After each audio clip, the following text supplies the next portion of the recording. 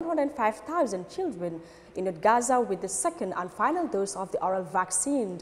According to the World Health Organization, humanitarians reached staggering number with polio vaccine in North Gaza, Sasim Cham reports.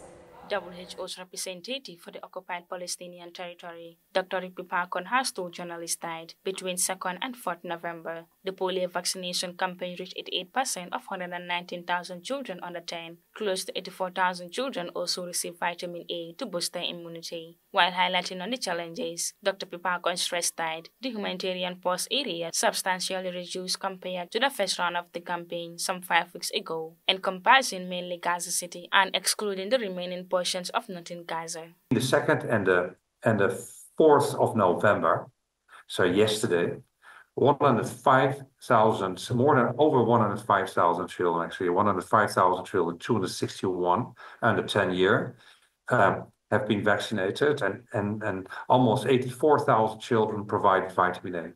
That's actually 88% of the target. It's exceptionally, I think it's an exceptional achievement. Over the past few weeks, some 150,000 people have been forced to evacuate from North Gaza to Gaza City, and the decision was made to go ahead with the second round of the campaign. WHO warned a delay in administering a second dose of the novel oral polio vaccine type 2 within 6 weeks could compromise immunity and jeopardize efforts to stop the spread of the virus in Gaza and beyond. According to Dr. Pakon, over 100 critical ill patients are to be medically evacuated outside Gaza on Wednesday by WHO and its partners. He said on the eve of the operation, the UN Health Agency will bring these patients, who are on the enclave's health authorities' priority list, to one location. Gathered at the European Gaza Hospital, and tomorrow, and from 6 in the morning, that's the plan, they will be brought to Kerem Shalom, and then across. And then from Kerem Shalom, they will go to Ramon Airport, and the majority of the patients will go to the UAE. We put in this request time and again to bring medical and surgical supplies and medications for approximately 1,000 interventions to deliver 10,000 liters of fuel, deliver food and water, and 50 units of blood.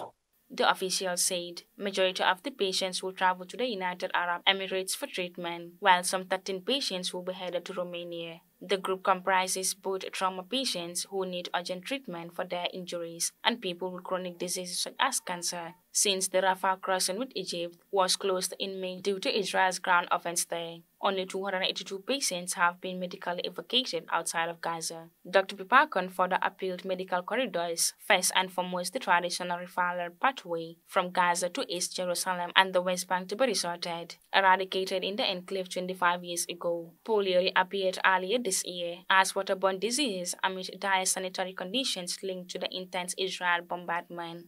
Reporting for African News, I'm Sasim Cham.